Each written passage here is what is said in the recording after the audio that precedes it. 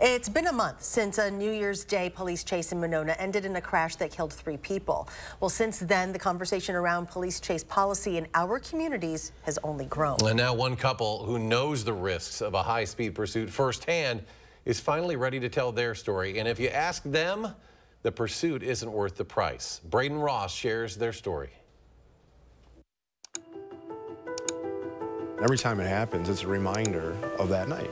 All it takes is one headline, and Dom Escueda feels like he's back behind the wheel, his wife Gina in the passenger seat. We were about 2 blocks from home. Not knowing July 8th, 2023 would become a night they would never forget. That moment where that car was heading at us head on, that feel of, oh my gosh, like, brace yourself, we're about to get schmucked. It was just, chaos. I mean, she was screaming in pain. I saw lights, and so immediately I thought fire, and I started screaming at her to get out of the car. Turns out that those lights were the police chasing them. The crash came after a 60-second chase. The Maple Bluff police officer had tried to stop the SUV that hit the Escuedas for speeding. You can see in this dash cam video, the officer reached speeds of almost 100 miles an hour trying to catch up to it.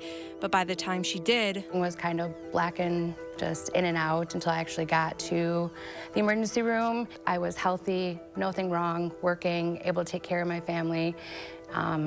And woke up with an ostomy bag. It's one of the worst case scenarios when it comes to pursuit outcomes, but it's common. The data are pretty clear that about 35 to 40% of these pursuits result in a collision. Jeff Alpert has been studying police pursuits across the country for 35 years, interviewing both officers and the suspects that run from them. One of the things when I teach police to consider these pursuit issues, I always ask them, how would you feel if your 16-year-old daughter were injured in a pursuit that one of your fellow officers was chasing for a stolen car? Both Monona and Maple Bluff's policies leave the decision of whether to start a chase up to each officer in each situation. That's compared to Madison Police's more restrictive policy that says officers can only start a pursuit if they believe the driver is involved in a violent felony. I think it's a flex, between departments like, well, you're not going to chase, you're not going to. We will. We'll get them. In 2023, Madison Police engaged in 29 pursuits. In that same year, Monona Police and Maple Bluff Police nearly doubled that number each. In a statement to News 3 Now, Maple Bluff Police Chief Tanner Nystrom emphasized that the car that hit the Escuedas was already driving recklessly prior to the accident, adding, quote, "Our pursuit policy is designed to enhance public safety and minimize the inherent risks of apprehending offenders whose actions left unaddressed present an ongoing threat to the safety of our communities."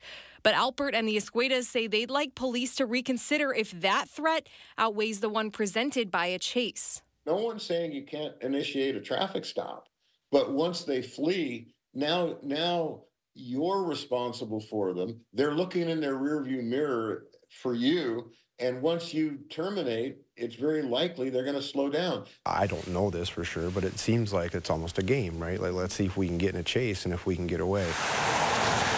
5 months later, Dom and Gina are still picturing themselves in the front seat of that car. I wish I was back to just normal day to day. Just be able to get in a car, drive, not have to worry about how I'm going to feel, if the pain's going to get too much. They hope their story will be a wake-up call for police to put a stop to those reminders. I hate to say, just let a criminal go, but, it's not really worth it. Reporting in Madison, Braden Ross, News 3 Investigates.